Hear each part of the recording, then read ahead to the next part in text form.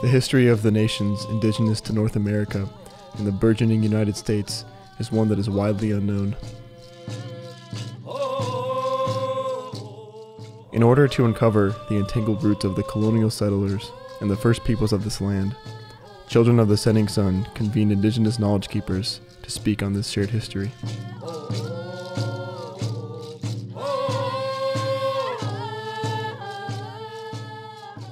The stories that emerged reveal indigenous values, beliefs, and lifeways as they were pre-contact and as they are today.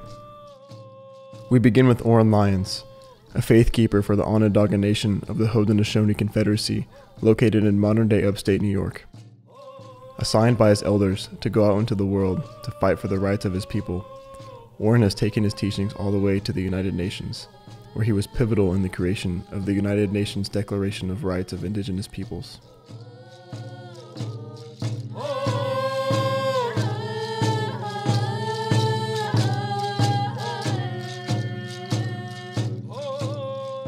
In revealing the traditions of his people, Oren emphasizes the need to know the history in order to understand the current terms of a nation-to-nation relationship as described by their treaty with the U.S. government. You have to know the history in order to understand the point. Oren walks us through 400 years of history between the United States and the Haudenosaunee Confederacy, illuminating the tradition of his leadership role in government and how that looks in contemporary society.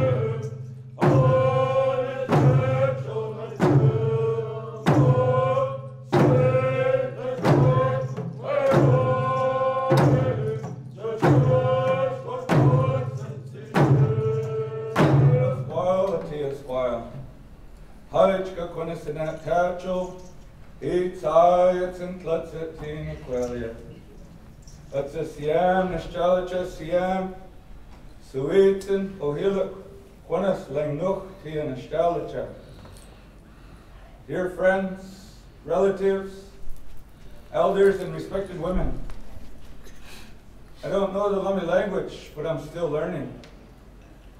On behalf of our family, on behalf of the nation, thanking each and every one of you for being here. And our hands go up to each and every one of you. Haitchka Siam. We're very happy to see you, our friends and relatives. Haitchka Siam. Yeah.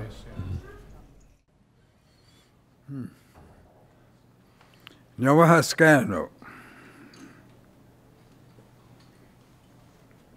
I said from our language, thank you for being well. That's our greeting. Scano, same word for peace. Nyawahaskano. And in our language, your answer is Kwasha Dogus. What you say is true. It's, I was so pleased to come to Lummi country again, and it's been on my mind for a long time. First, I want to introduce myself. My name is Joy Grisel. Tahuni, I'm Wolf Clan. And my mother was Wolf, Seneca Nation. My father was an Eel, Onondaga Nation. And to clarify the introduction, in the Haudenosaunee, we are matrilineal. We go by the mother's side for our identity. And when my mother came to Onondaga as a young lady, and my father married her and they raised a family. 6 boys and 1 girl.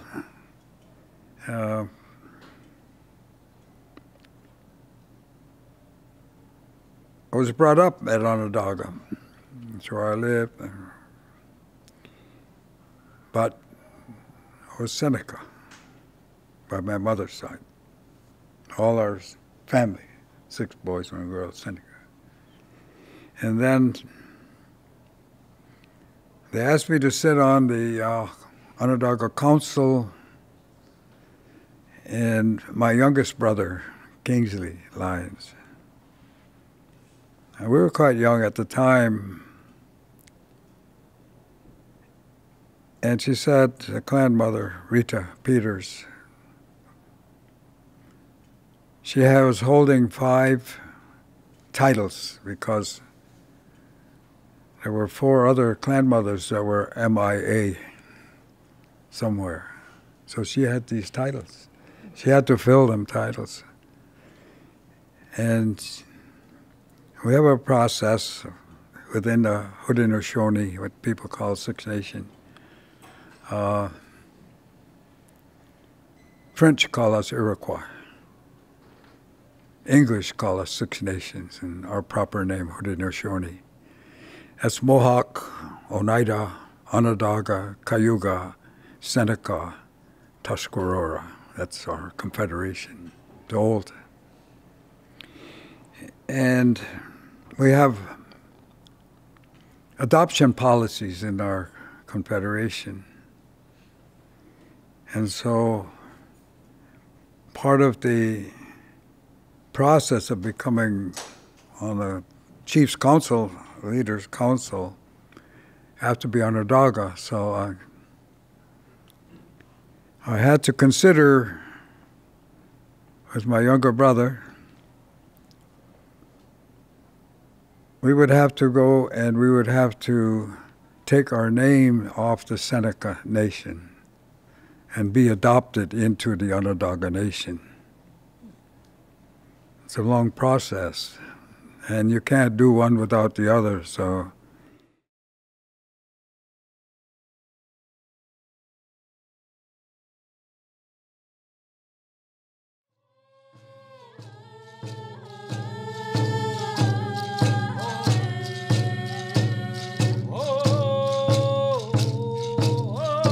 I asked my younger brother, and I said, Rita says you should come along with me. Now, he was pretty wild, and I was pretty wild myself.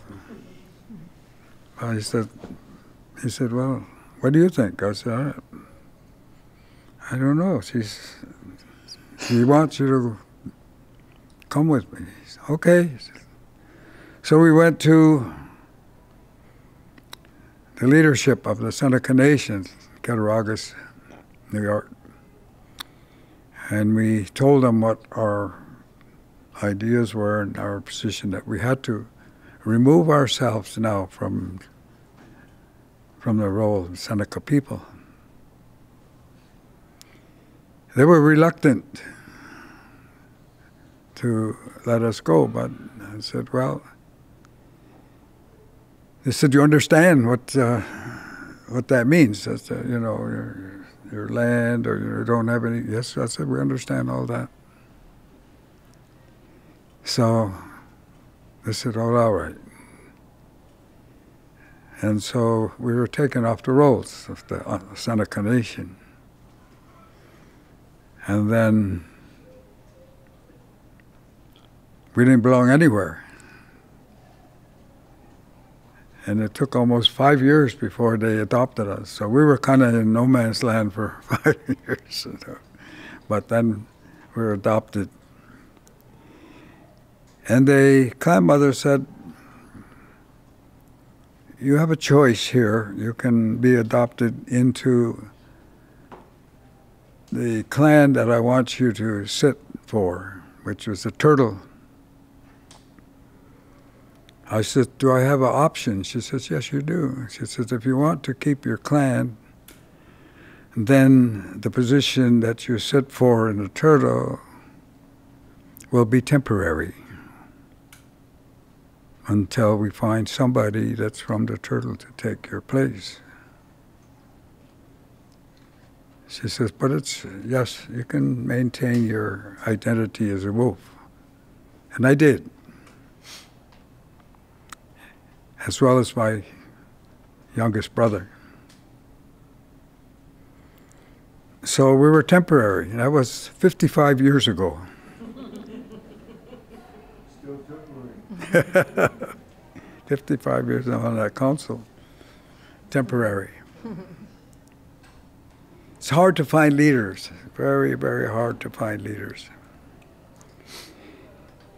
that's willing to commit. Now, our system at Onondaga and the Haudenosaunee is still the old system. It's still the traditional system that was established probably 1,500 years ago.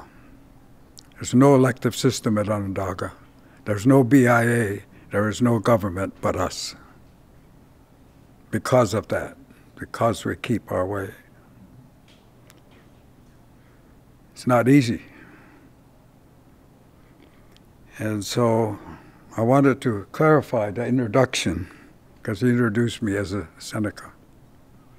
I'm Onondaga, wolf.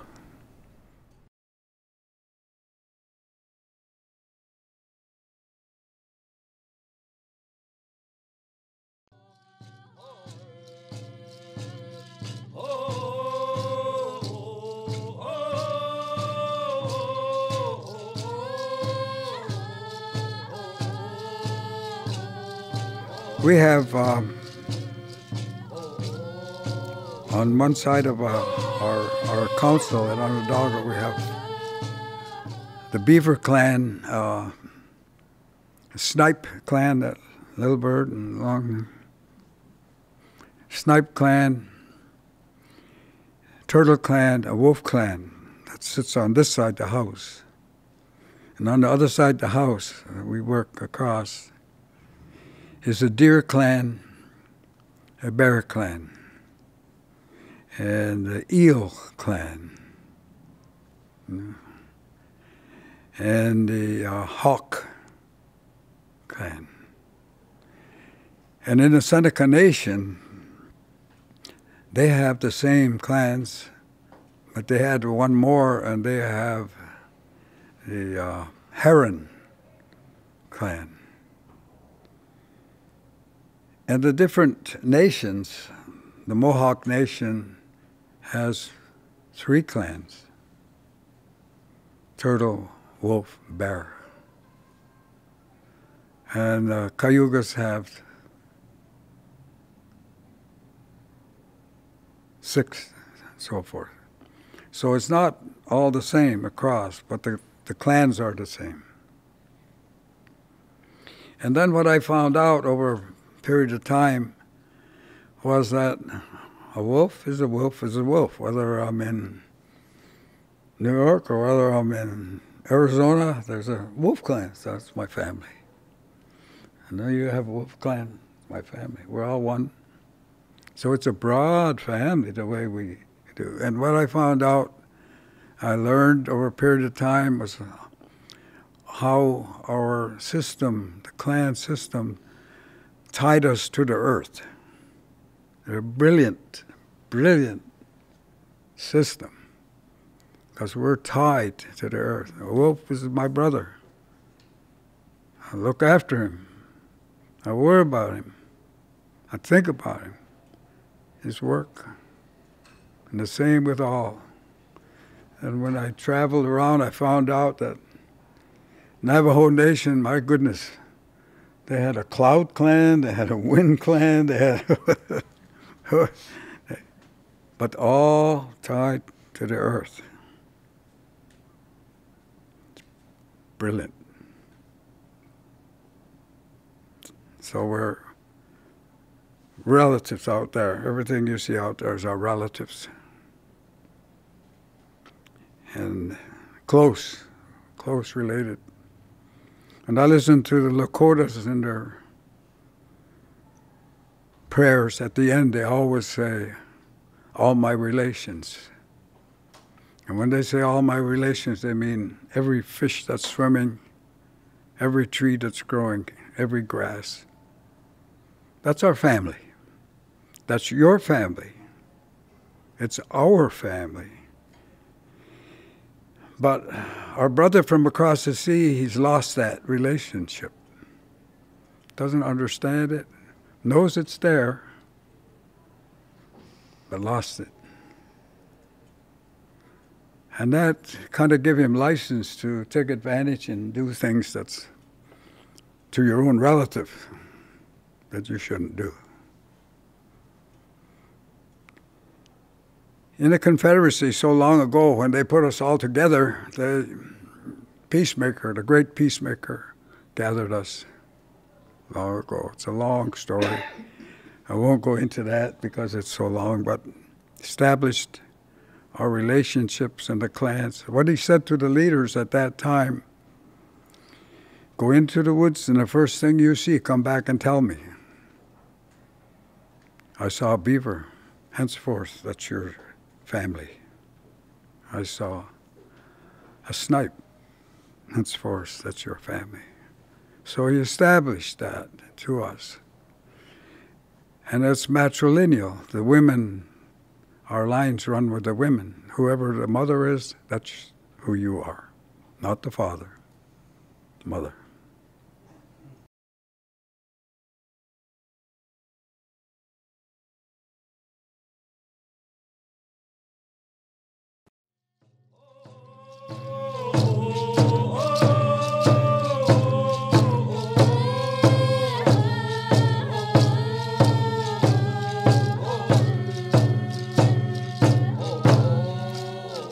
And as you well know, the mothers think different than the men. They're concerned about life, they're concerned about family, they're concerned about things. And the men, they have other ideas sometimes, and they have other work as well. So there's always a balance. There's always a balance. But it takes a man and a woman to make a family, children. However, to look after children. And so the work is equal, as you know, but over all the years of my travel and so forth, I see the women work harder than the men. There's no doubt about that. They work harder than the men. And they kind of overlook our sometimes not growing up fast enough. Mm-hmm. They kind of, you know, they have a lot of patience with us, luckily, fortunate for us. And so it's been a good relationship, a good family. It's a good balance. Look after responsibility of the earth here. That's our responsibility. And the two common laws that I see in my travels, I see that our people, and I say our people, I'm talking about Native people in these lands here, they have two common law, two rules.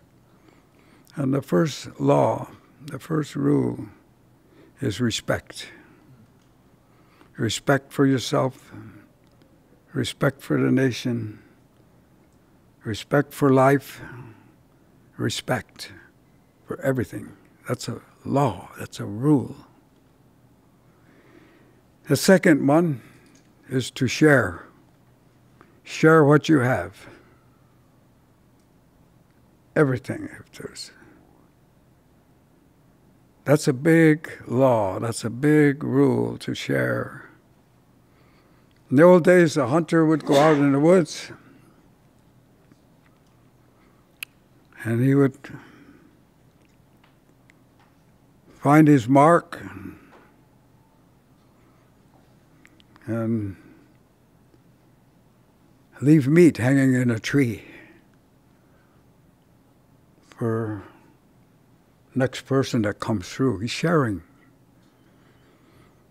And the youngest hunter, the first time, the first kill, he takes that meat and he goes to all the elders and he gives it to them. That's his first rule, first law, to share. And that's what our brother from across the water doesn't like. He's the opposite way. mine, he says, me. It's hard for us to fight that, but we've managed to do that. Just 2 days ago, I was down to Yelm, where we had a traditional circle of Indian elders and youth meeting. It's our annual meeting, and we bring in the traditional leaders from all over the country. And we're hosted by a nation. This was Nisquallies was hosting us, and the MacLeod family. And next year we're going to be hosted by the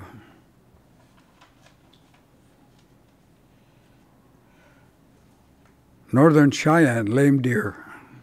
They have taken the staff, so that's where we'll be meeting next year. And to re-energize the nation and the people back to their traditions. I was very pleased to see the dancers and the songs here.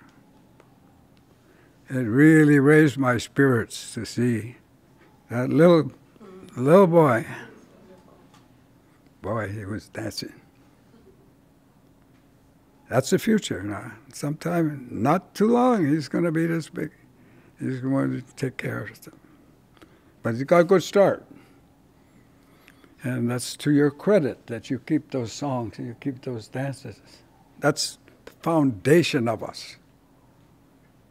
That's our foundation, is our ceremony. That's who we are, to give thanks. So the 2 rules: to be thankful, to share. Make sure, and respect. Respect for life, respect for everything, and above all, respect for yourself.